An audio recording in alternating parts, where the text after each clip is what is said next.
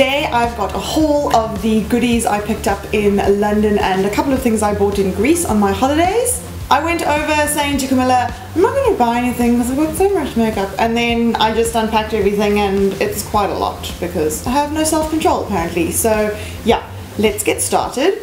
First off are a bunch of things I bought at Selfridges. Now, Selfridges is one of my favorite places to go beauty shopping because not only do they have their premium department with all of the amazing high-end beauty brands like Tom Ford and Charlotte Tilbury, but they also have what's called the Beauty Workshop, which is a whole section in the store full of more independent and interesting beauty brands. One of those brands is Way, which you can also order from Cult Beauty, and I picked up two things. One is a full size of the Wave spray, which I absolutely love. I used up the entire travel size one recently, and I've already made a dent in this one. It's just such a good wave spray. I put it onto damp hair, gives my hair a little bit of texture, a little bit of grip, really good for when I'm curling it, or if I'm just letting it air dry, and I love how it smells. And then I also got the dry shampoo foam, which is quite weird. I've used it 2 or 3 times. The first time I had great success. The second time it made my hair look really greasy and heavy, but I think I used too much, so I'm a little bit scared of it and I haven't quite found my groove with it, but I've seen some demos online that look amazing, so I'm going to keep persevering. Selfridges is also home to the only IT Cosmetics counter in the UK, so I went and I purchased a darker shade of the Your Skin But Better CC cream. I've spoken about this a lot, I think it's been in favorites, and I just really love it. It's also got SPF 50. This is the shade medium tan, by the way. I normally wear medium. Next, from Charlotte Tilbury, I bought this, which is the Legendary Brows Eyebrow Gel. The reason I was quite interested in this, and I'm not sure you'll be able to tell, it's got a teeny, tiny little brush, which I thought would be really good because I have very little in the way of brow hair, and what I do have is fine as anything. So what I often find is when I'm using a brow gel, it kind of dumps a whole lot of product onto my skin and then I sort of have to scrape it through my brows. It's just a bit of a hack, to be honest, so I thought that this would be a good solution to that problem. I do find though that it is kind of the other extreme where I hardly get any payoff at all because the brush is so small. I think maybe the truth is that with brow gels you just have to have eyebrow hair to begin with, otherwise it just doesn't work that well. I get a very subtle effect, which is fine. I just wish that they did more for me in general. This is the shade Bridget, by the way. And then finally I picked up a beauty blender, which might sound like a random purchase to you, but I have never ever once used a beauty blender. I saw it in the Beauty Workshop and I thought, you know what, I'm just going to go for it. Camilla raves about it. I personally use the Real Techniques Miracle Complexion Sponge, but I thought, let me see what all the hype is about. So I might do a first impressions video on this, we'll see, but I'm very interested to see if it lives up to the hype. Next I went along to Liberty, which again is just one of my favorite beauty hauls in London. They have the best stuff. Also lots of interesting, more independent brands. They don't have like big Estee Lauder counters or anything like that. They have really cool, iconic indie brands. First up is a hair product from the new Hair by Sam McKnight range. Sam McKnight is a very famous celebrity hairstylist. He's been working in the industry for many years, and so there are understandably quite high expectations about this range. I believe there are 4 products in it at the moment. I bought the Modern Hairspray, which I didn't think I'd go for. I thought I would go for the Lazy Girl, which is I think kind of like a texturizing spray, like a Kate Moss hair thing. But when I tried them in the store, this is the one that impressed me the most because it's kind of a perfect cross between a hairspray and a texturizing spray, but it's completely matte and it doesn't leave your hair sticky. It's really nice. I've been using this a little bit. In fact, I probably should put a bit in my hair now because I haven't got any. Then I bought this because I saw someone else buying it. Isn't that just classic? This is something called Mermaid Hair Shampoo #1. I'd seen this on like the Liberty Beauty Instagram account and I love the packaging. It smells like coconuts. Yummo, one of my favorites. And although I know nothing about it, I assume it's supposed to make your hair quite beachy. It's the most random shampoo I've ever used in my life. I'm very sad to report. It just doesn't do anything. It doesn't lather up very well. I mean, it might be SLS free and maybe that's why, but it just isn't that satisfying to use, and I find I have to use a lot of it to get my hair clean, and I have very little hair to begin with. So not overly impressed by that. I wouldn't repurchase, but I'll use the whole thing because money. Then next up I have been thinking about trying some natural deodorants. Now I'm a sweaty girl, especially when I'm exercising, so it's not something that I would necessarily replace my regular deodorant with when I'm at the gym or I'm running, but I was thinking about trying to integrate a natural deodorant, something that's aluminium free, into my day-to-day routine. And I had heard that this was really good. This is the Aurelia Probiotic Skincare Botanical Cream Deodorant, and this is with eucalyptus, lavender and peppermint, which sounds like a really nice candle. As an underarm scent, I'm not really sure, but it's apparently a cream to powder formula, so it actually does go on dry. It comes in a little pot like this, and then you basically scoop it out, which some people, like I've read online, find weird. I don't. I mean, it's like putting body cream on. Oh my god, it does smell like the best candle.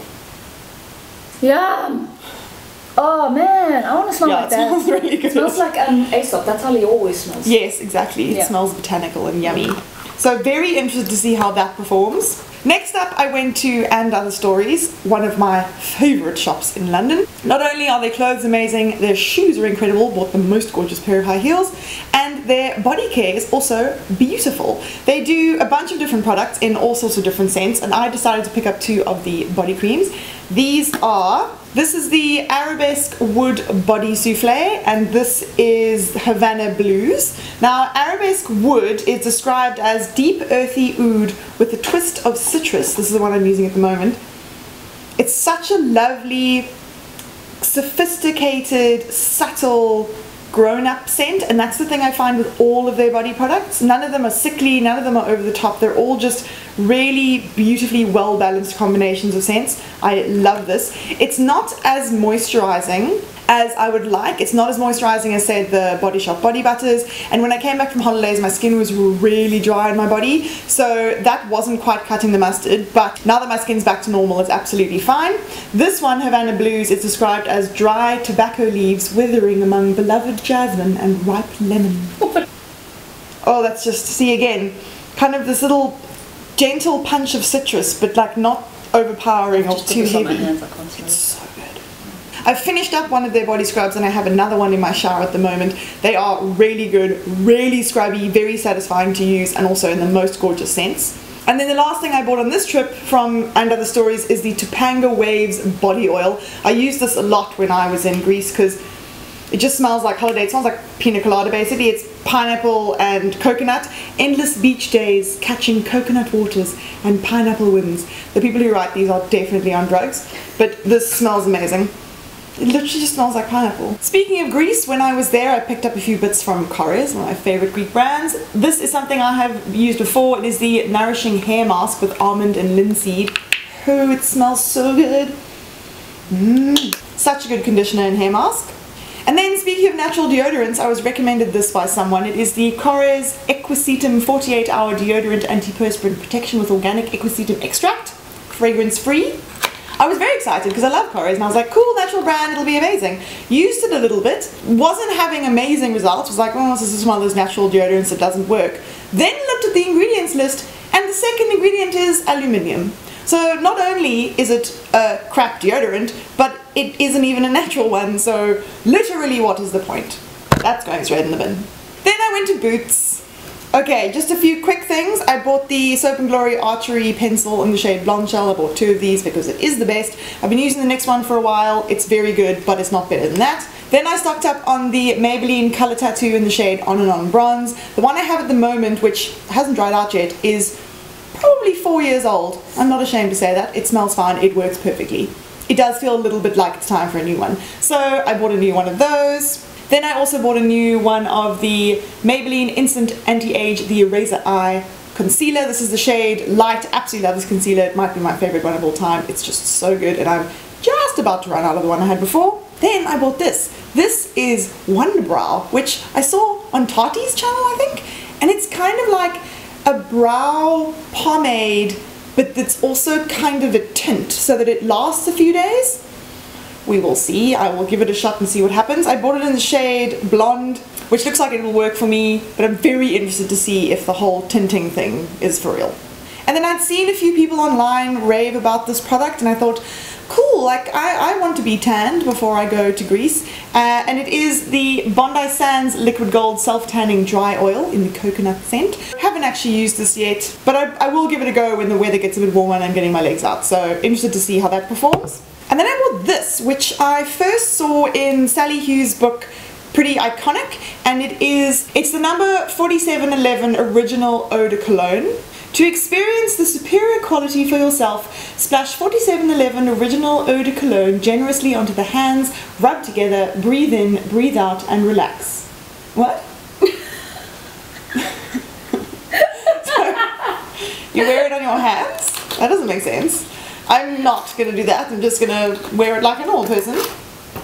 This is the bottle. It comes actually in a few variants and a few sizes, but it's essentially supposed to be kind of a very light citrus scent, and it's really cheap for a perfume, which is one of the reasons I got it. Also, I really love this bottle. It's so beautiful and so classic. So I'll give that a shot and I'll let you know. And then finally some tools. These are actually from Superdrug. So first up is this from Real Techniques. This is the Multi-Tech Collection Point L brush. No idea what I bought this for. I suppose powder, but it looked really interesting and it looked like a decent size. The bigger one was just way too big for me, so yeah, I'll give that a try. And then finally I got 2 sponge sets. This one is the Real Techniques Base 6 Miracle Complexion Sponges, and this is a special set of colours, and it is in aid of the Marie Curie Cancer Trust. So it's essentially the regular Miracle Complexion sponge that I love, but in a few different colours. So I basically am just stocking up on something I know I really like. Then they've come up with some new sponges. This is a little set that contains the Scalp Sponge and the Perfecting Sponge. And the Scalp Sponge is kind of a weird shape, and the Perfecting Sponge is like a little teeny tiny baby version of the regular full-size one. And because I do tend to use the sponges for concealer, I thought I would give that one a try and then just see if the shape on this actually makes any difference or if it's just all rubbish. And that is everything I bought. Thank you very much for watching. Please subscribe if you haven't already. We'll see you next time. Bye!